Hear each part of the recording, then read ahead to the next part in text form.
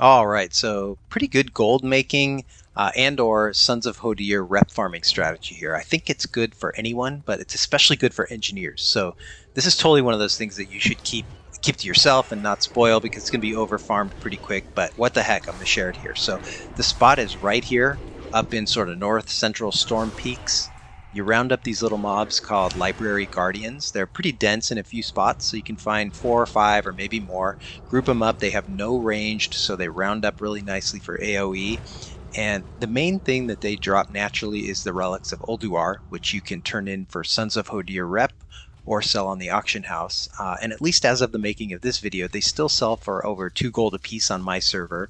But mileage will vary on your own realms. So I mentioned this is good for engineers. They also have a chance to drop the Scrap E access card, which starts a quest to be able to learn to create the Scrap bot, which is the new Wrath repair bot. And they also have a chance to drop the Bind on Pickup Jeeves recipe, which of course is the repair vendor bot that offers you a chance to access your bank.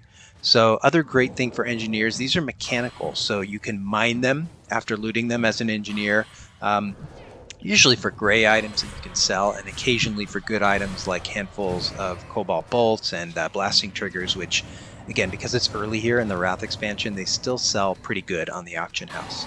So I farmed this today for exactly 1 hour.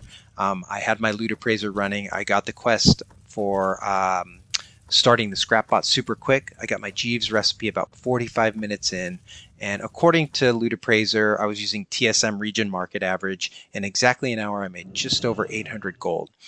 It was 1 frost steel tube, 3 overcharged capacitors, 76 relics of Ulduar, 33 handfuls of cobalt bolts, and 37 volatile blasting triggers.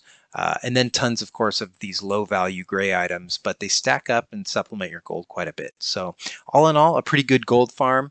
Give it a shot, especially if you're an engineer.